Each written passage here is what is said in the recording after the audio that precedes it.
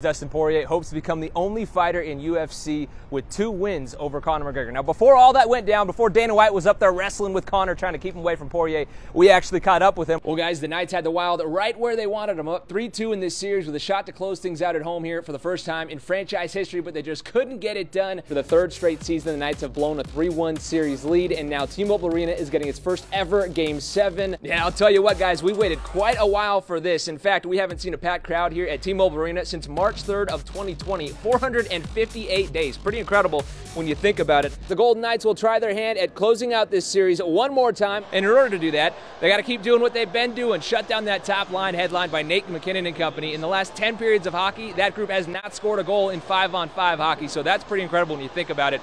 And a big reason for that has been Mark Stone and the rest of that VGK top line. But let's switch it over, talk a bit of the offense. What are you kind of watching throughout OTAs offensively from this team?